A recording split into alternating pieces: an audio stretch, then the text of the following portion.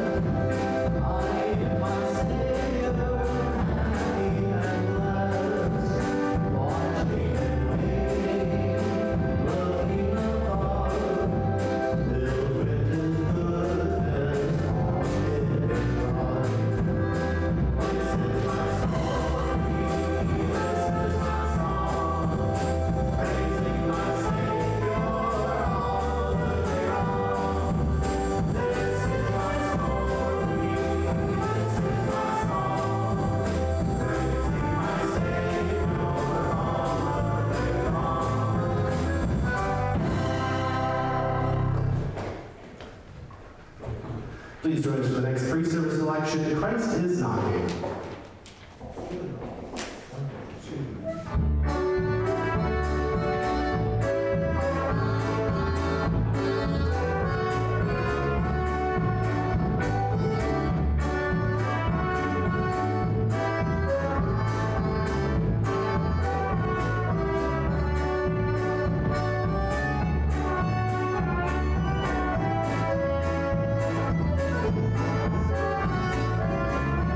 Thank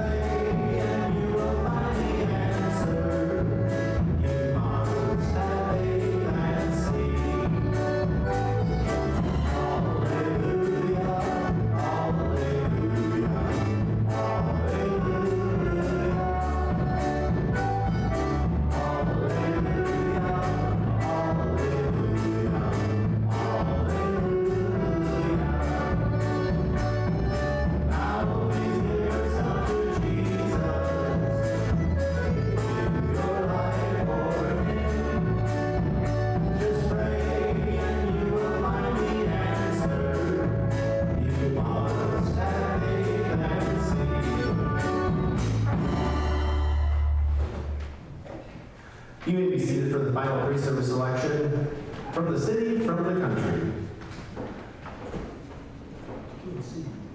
One,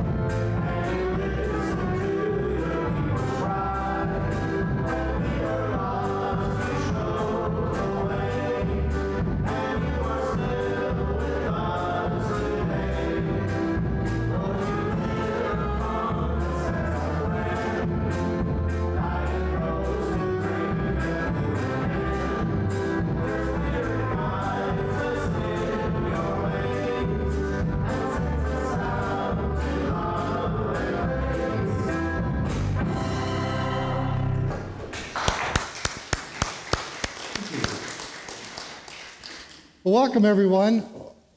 Come on. Welcome to all of you. It's good to have Chuck Theo and the Jolly Ramblers with us tonight as we celebrate Reformation.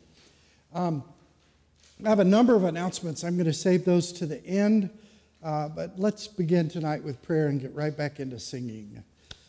Oh, Heavenly Father, we thank you that you have gathered us in your place. And now, Lord, as we gather right here, your house, your presence, we pray that you'd come and be at work among us, meeting our needs, empowering us, sending us out to go out and be used by you to meet the needs of those around us. Work that in us as we worship. In the name of Jesus, amen. Please join us in the gathering song, We Come Together. 1, 2, 3.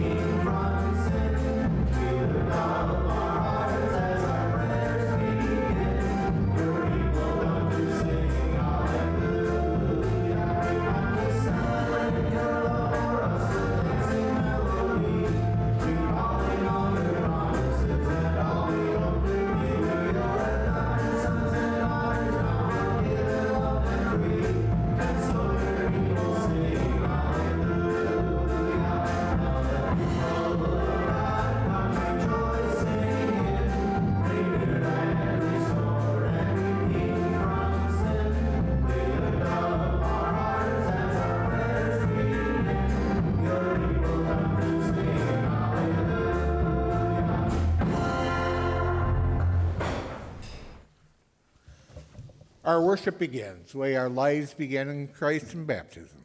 In the name of the Father, and of the Son, and of the Holy Spirit. Amen. The Word of God announces both his punishment and his pardon, his judgment and his grace. The law of God, summarized in the Ten Commandments, reminds us of our continual need for the Lord's forgiveness. As we gather for worship, let us first pray to the Lord, confessing our sins to him and calling upon him to have mercy upon us. With humble hearts, let us pray to the Lord. Heavenly Father, your word of truth confronts us in our sin. It convicts us of the bad things we have thought, said, and done, and of the good things we have failed to think, say, and do. Forgive our sins against you and our sins against one another. Our Son, Jesus Christ, have mercy upon us and forgive us. By the power of and his resurrection from the grave, reunite our lives to your life. Equip us by your Holy Spirit to love and to serve others as you have first loved and served us. Amen. Jesus says to each of us, if you abide in my word, you are truly my disciples, and you will know the truth, and the truth will set you free.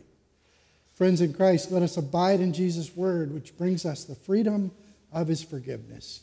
And it's my joy and privilege as a called and ordained servant of the word to stand in his stead and speak the words he commands me to speak. All of your sins are forgiven.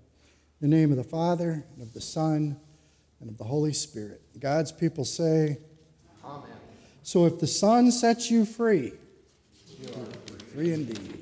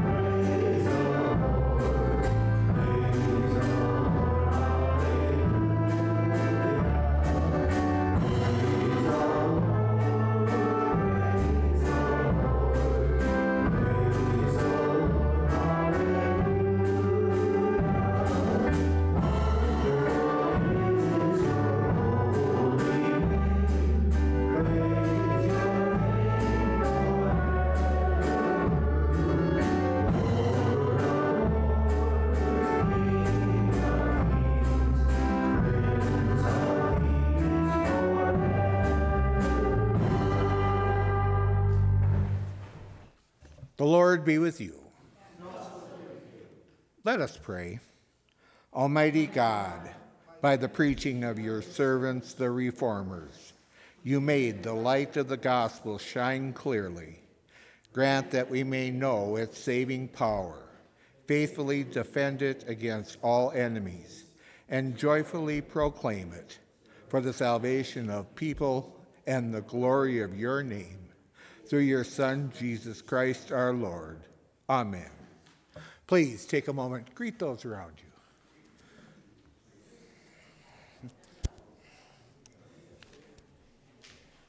Peace.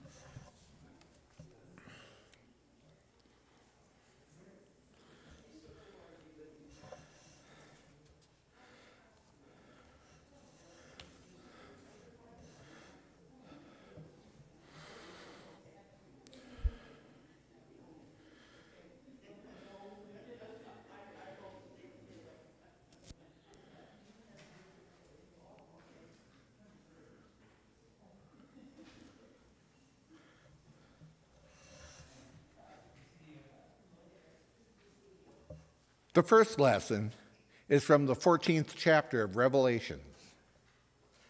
Then I saw another angel flying in midair, and he had the eternal gospel to proclaim to those who live on the earth, to every nation, tribe, language, and people.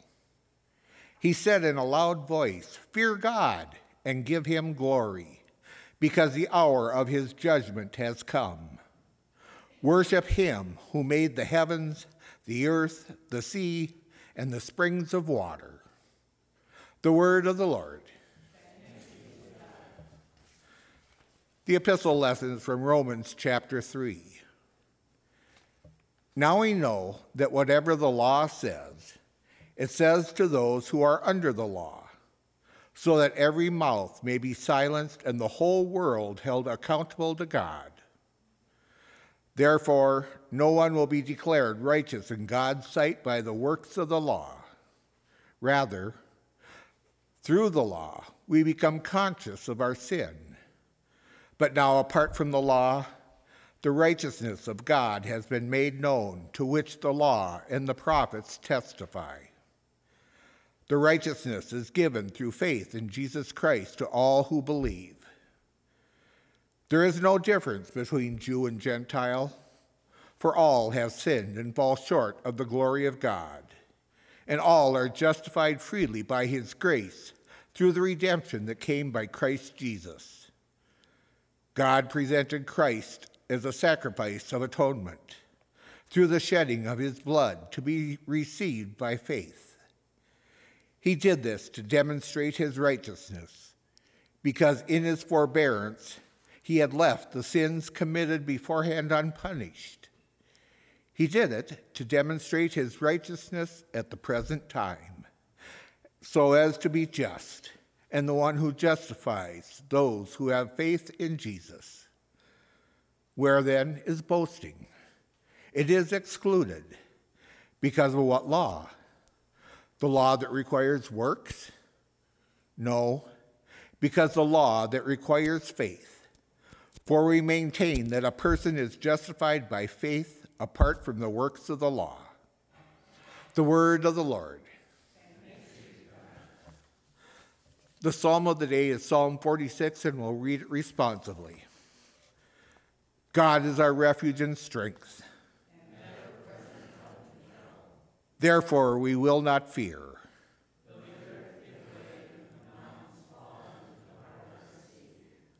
Though its waters roar and foam,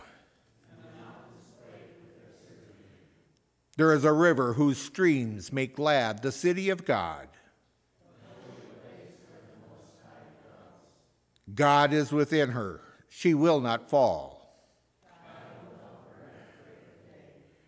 Nations are in uproar. Kingdoms fall. He lifts his voice. The earth melts.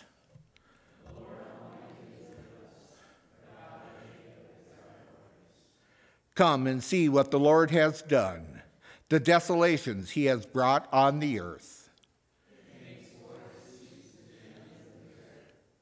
He breaks the bow and shatters the spear. He says, "Be still and know that I am God. I will be exalted among the nations. The Lord Almighty is with us. The God of Jacob is our fortress. Please rise for the reading of the gospel. The Holy Gospel according to St. John, chapter 8. To the Jews who had believed him, Jesus said, "If you hold to my teaching, you are really my disciples. Then you will know the truth, and the truth will set you free." They answered him, "We are Abraham's descendants and have never been slaves of anyone. How can you say that we shall be set free?" Jesus replied, "Very truly I tell you, everyone who sins is a slave to sin. Now a slave has no permanent place in the family, but a son belongs to it forever. So if the Son sets you free, you will be free indeed." This is the gospel of our Lord. Please be seated.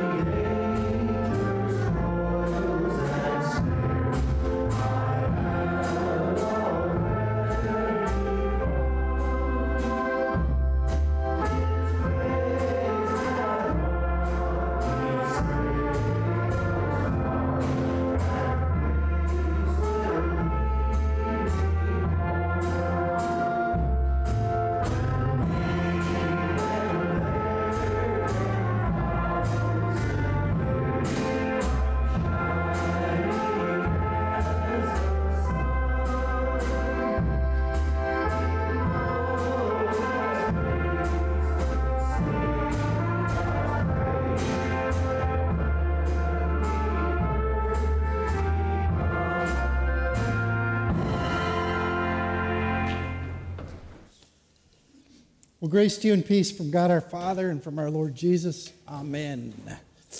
The church staff knows, and some of you no doubt know, that I don't do well when I'm bored. I tend to get grouchy and irritable when there's not enough going on. And I don't know if this is a character flaw or just a personality quirk, but I really would prefer to have too much going on rather than not enough going on. And so I remember this. One weekend I was in my garage just kind of puttering around, and I was listening to public radio, and I heard an interesting trivia fact. And it said that the words bored and boredom didn't appear in any language until the late 1700s when they were coined in English. And when I heard that, I immediately worked into a sermon the next day. And I'm bringing it up again tonight because it fits with what I'm talking about. People lived for centuries without a word for bored or boredom or boring. And I was left to wonder why that was. And I had to assume then at that point that boredom was just not a reality for most people up until that point. Maybe they were too busy to be bored. Maybe they just cherished the few times they had to do nothing except sit and think. And if you've been a parent, you've no doubt heard these words, I am so bored, right? You've probably said it yourself. What do you do when you have nothing to do? Do you turn on the TV? Do you open the refrigerator? Do you complain? I know I'm not the only one this affects. My first church, Zion Lutheran in Princeton, I had a lady there who I just came to love dearly. I mean, I really cherished this lady, but it didn't start out that way. Just a few months before I came to Zion in Princeton, her husband had died. And about 10 years before that, he had had a severe stroke that left him unable to care for himself. And so she had spent the last 10 years being the caregiver to her husband. And then shortly before I got there, he passed away. Now she's got all of this time on her hands and all of this energy. And I think her favorite way to use it was to come to my office every Monday morning and find something to complain about. And I didn't, as a young pastor, it took me a little while to figure out she was just bored. She needed something to do. And I knew that there was a young lady in our congregation who had a video camera, and she had offered to videotape the services. Back, when you had the big videotape that you stuck in the camera. And so I asked this lady, the lady that was coming to my office every Monday, I said, if I could find someone to record the services, would you be willing to take it down to the Elam home? That was the nursing home in Princeton. We had 4 or 5 people 4 or 5 church members that lived there. And I said, would you show them the video every Monday morning? And she said, sure, she would love to do that. And so we got the service recorded, and she picked up the tape and arranged a room at the nursing home. And pretty soon, a lot of other people wanted to start coming, and it got up to 20 people and 30 people that wanted to come and watch the video. And so they had to give her a bigger room, and she had to start getting there 2 hours early to make sure she could get everyone there who wanted to be there. And then she had to stick around 2 hours later to make sure to get everybody to lunch or wherever they needed to go next. And most importantly, she quit coming to my office every Monday morning to complain. She found a good use of her time and her energy and a great outlet for boredom. What do you do when you're bored? Have we become slaves of activity, slaves of entertainment? We have to have something going on. Jesus said in our gospel reading, if you abide in my teaching, you are truly my disciples, and you will know the truth, and the truth will set you free. And I wonder if our slavery to activity and slavery to entertainment and slavery to having to have something going on all the time has taken away our ability to just sit and think, to really spend time reflecting, abiding in Jesus, thinking about who he is, reflecting on his teaching, doing what he says in this text. If you abide in my teaching, you are really my disciples. Have we lost that ability to just sit and abide with Jesus? I remember Hilda Ebert telling me that her husband Harvey would say, people need to spend more time stump sitting. What he meant by that was we need to spend more time just sitting and thinking, and that's a much better way to solve our problems than just go, go, go.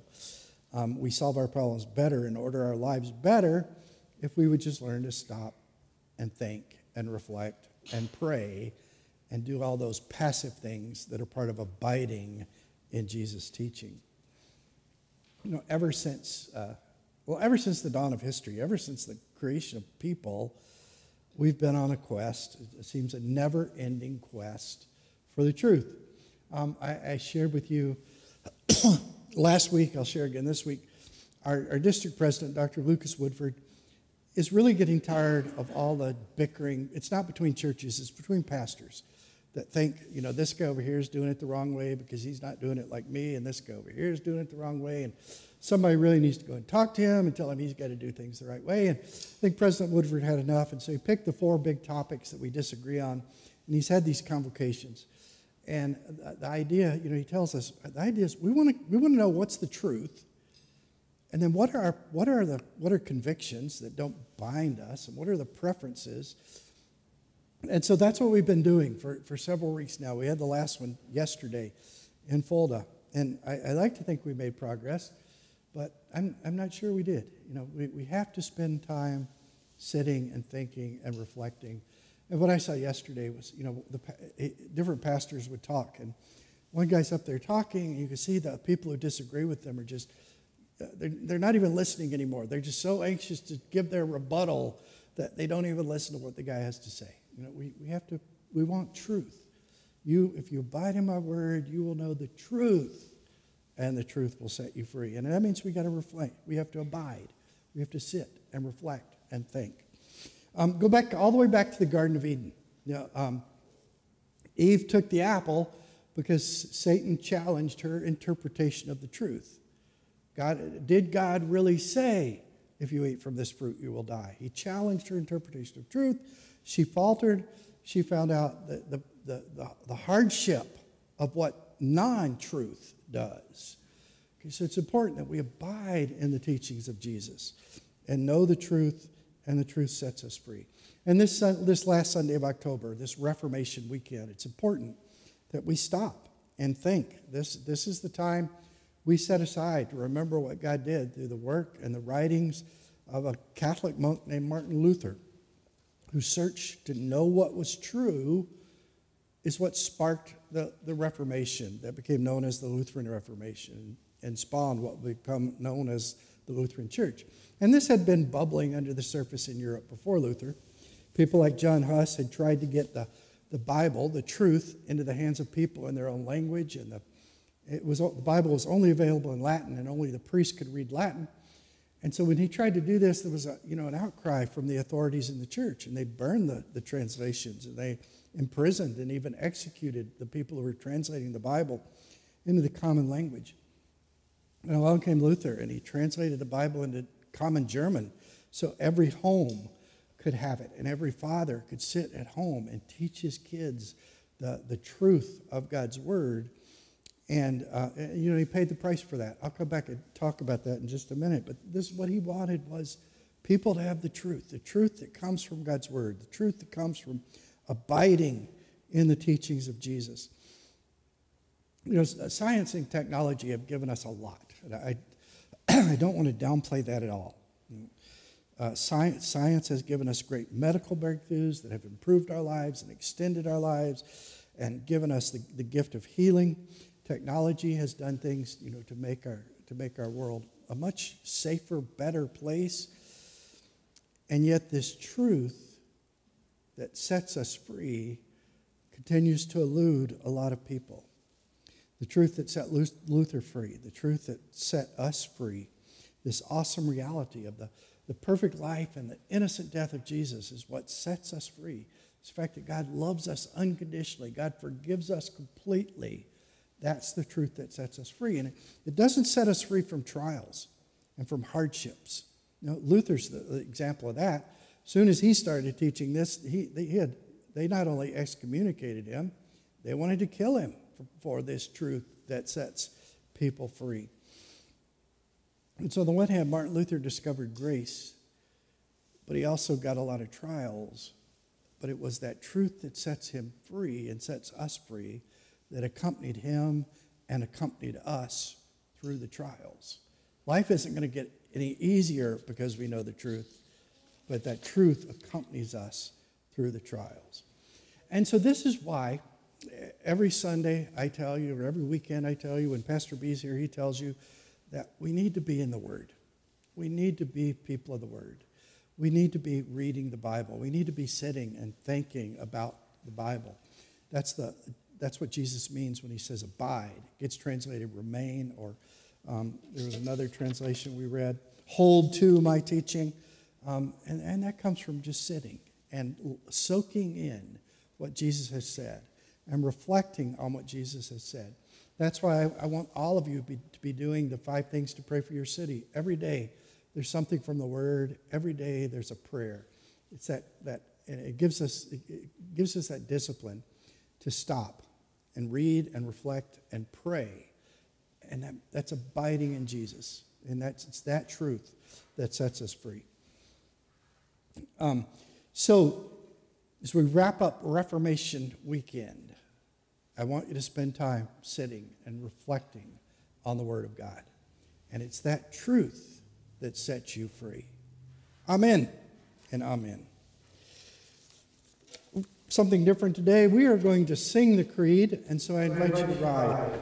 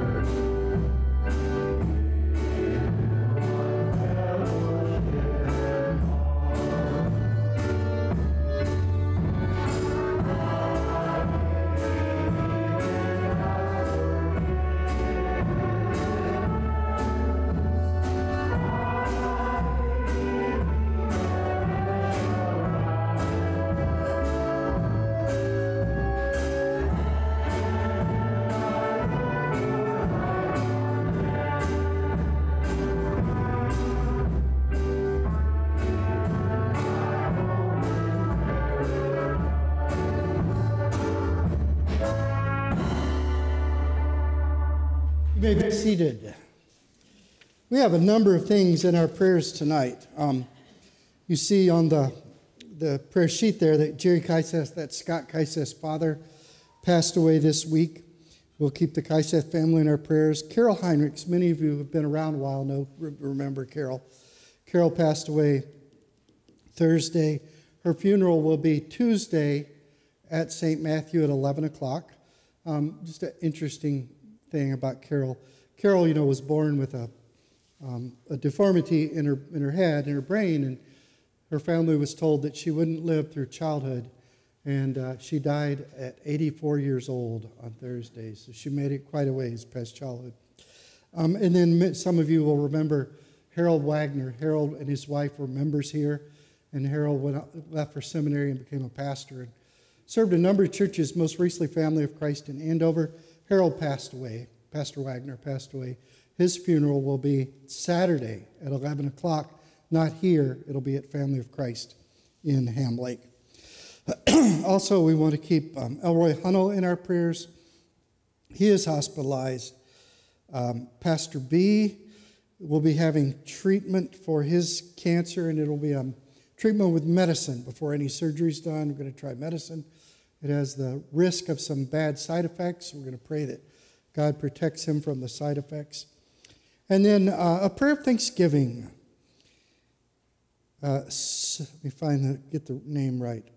Sophia Scutt was born to Zach and Katie Blaze Scutt on Thursday night, so Bruce and Carol's third grandchild, and we thank God for that.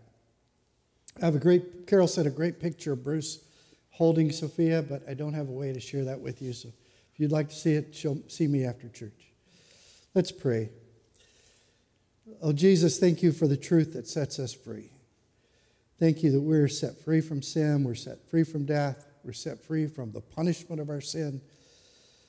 And we have that freedom of knowing that you are with us in all that we do. Give us discipline, Lord, and diligence to abide in you, just to sit and reflect and be in your word and be in prayer so that truth continues to set us free. We pray this for ourselves as individuals. We pray as St. Matthew Lutheran Church that we will be a church that is in your word and as a church set free by truth. Lord, in your mercy. We pray for all of those who have been touched by death this week. We pray for Scott Kyseth and his family. We pray for Jim Hendricks and all of Carol's relatives and friends. We pray for the family and friends of Pastor Wagner. We pray for all of these, Lord, that you would comfort them with the hope of the resurrection. Surround them with those who will bring your strength and your encouragement and be for them resurrection and life. Lord, in your mercy. Father, we pray for those who await your healing. We pray for Elroy as he is hospitalized. We pray for Pastor B as he undergoes treatment. We pray for those that we name silently before you.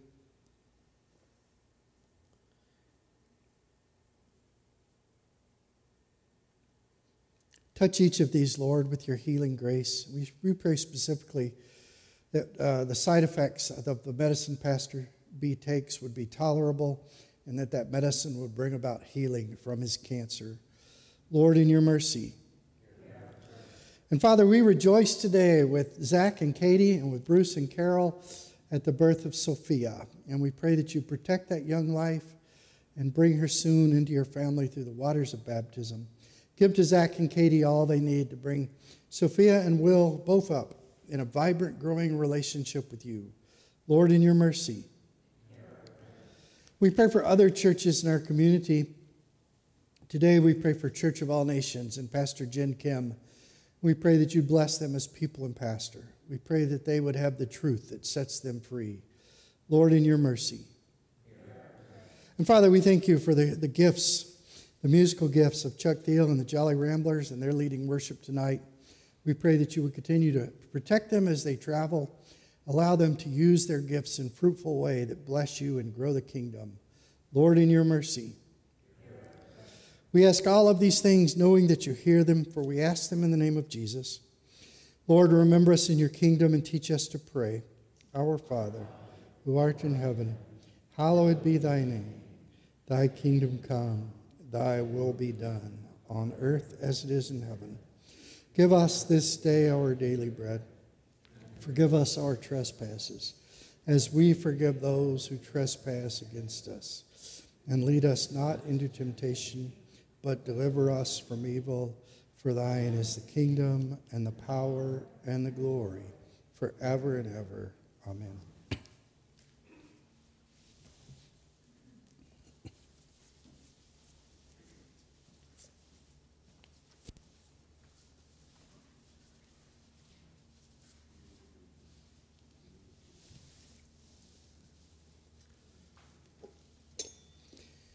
Our Lord Jesus Christ, on the night he was betrayed, took bread.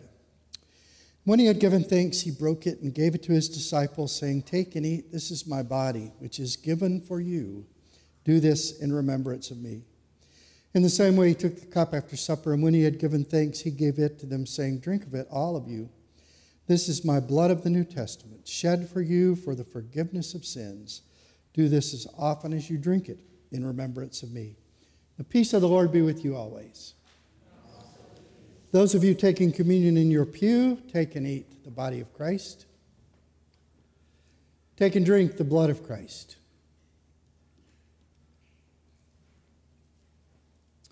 We will commune the musicians first, and then the rest of you are invited forward.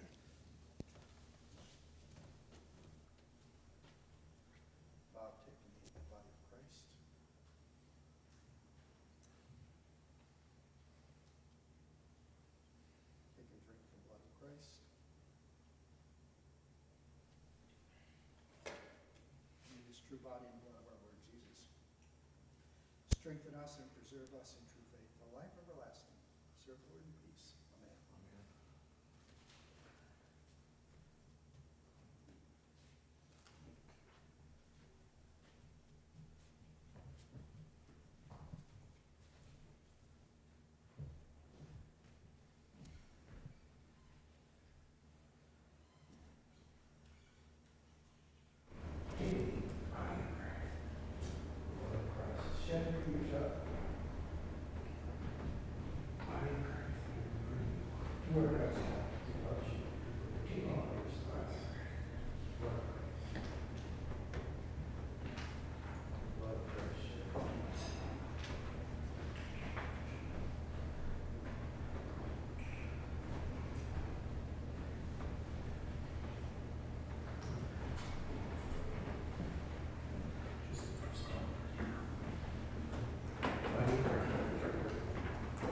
Feed the blood of Christ.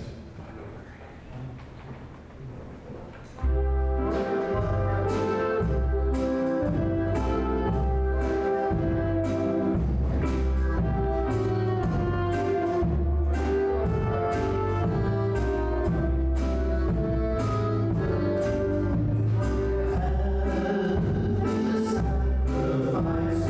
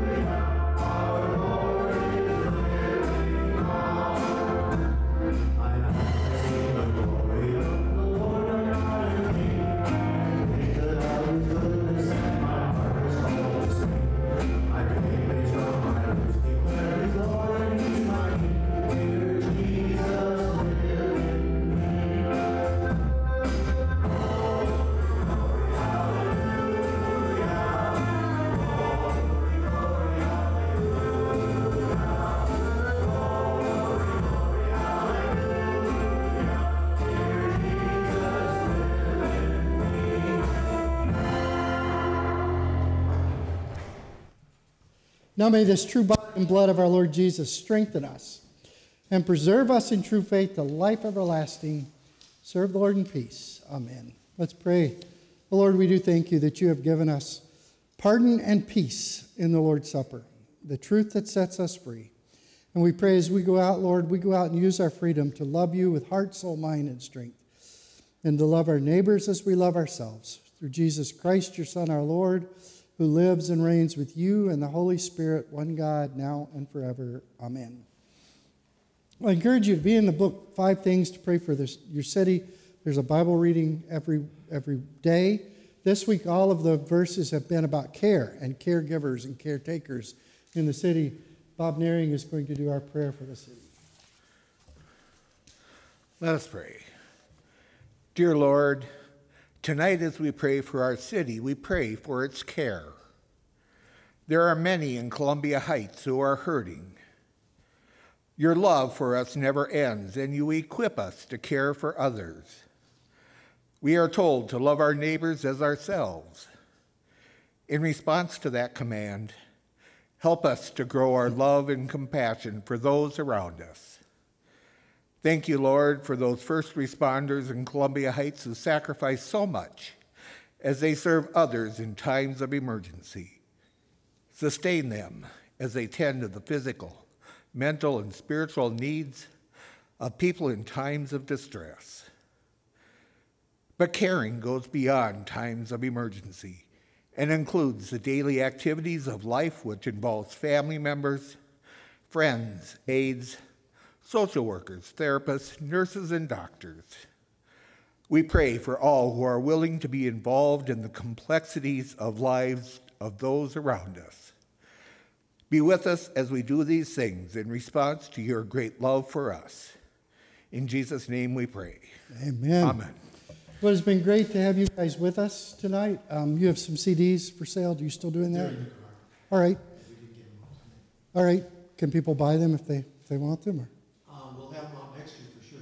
Okay. He's got his son's concert, so. Oh, you got to get going. All right. One quick suggestion. I'll make it down here.